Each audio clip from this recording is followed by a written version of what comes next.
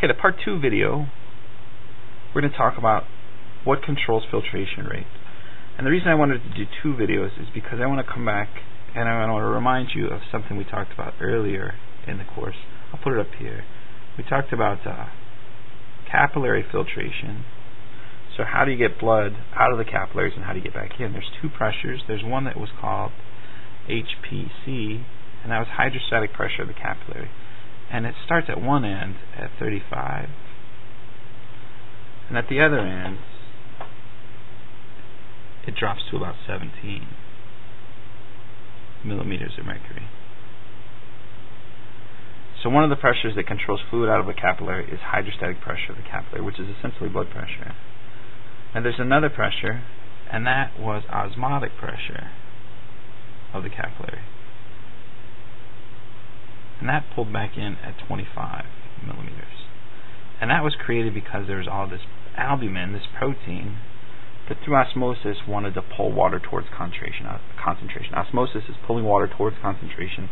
If you put a bunch of albumin in here, it's going to pull some of that water back. It pulls the water back at 25. The same kind of pressures are working in the glomerulus. There's 3 pressures technically. The first pressure we'll talk about is something very similar to this HPC. And it's essentially blood pressure. In the glomerulus, it's called HPG. It's called HPG because it's the hydrostatic pressure of the glomerulus now instead of the hydrostatic pressure of the capillary. And it's about 45 millimeters of mercury. Then go ahead and write this down over here. HPG equals hydrostatic pressure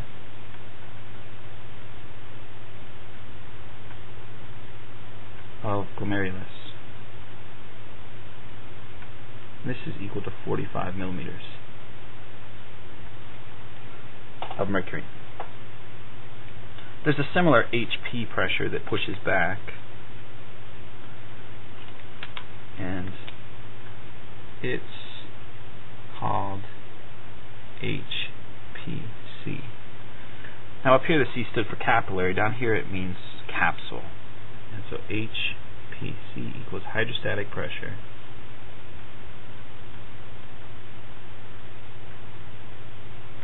capsule. This is about 10 millimeters of mercury.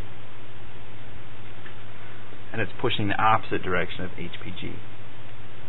The other pressure we have also pushes in the same direction of HPG. It's opposite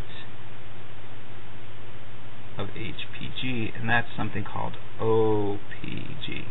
This is equal to about 28 millimeters of mercury. So OPG equals osmotic pressure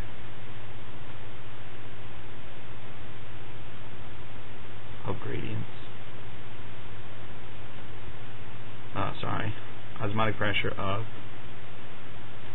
glomerulus. Not thinking. And this is equal to 28 millimeters of mercury. And again, this is pushing in the opposite direction.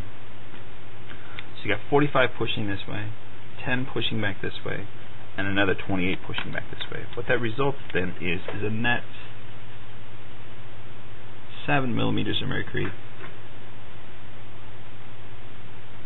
pushing in this direction. So we add these up, we get 7 millimeters of mercury. That's a pretty small pressure. And it's a really small pressure when you consider that blood pressure can vary by a considerable amount. We have a very small pressure. If this blood pressure were able to shift at all, we're able to move lower down by 10, then all of a sudden filtration would head in the opposite direction. So it's a very, very, very small pressure. What that should tell you is that I need a lot of other control mechanisms to make sure that that 7 millimeters of mercury is always just enough to push just enough fluid to make this rate perfect. If it goes through too fast again, you're going to lose things to the urine that you want.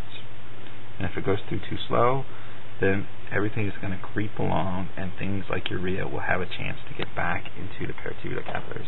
Part 3 video is going to discuss those control mechanisms.